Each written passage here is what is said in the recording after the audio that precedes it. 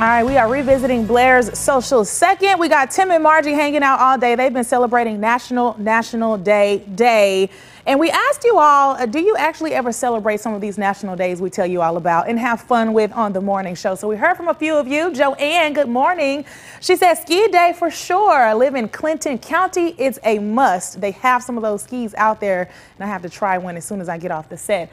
Then we heard from Will Weck. He says, occasionally, yes, but I don't celebrate National Wear a Plunger on Your Head Day.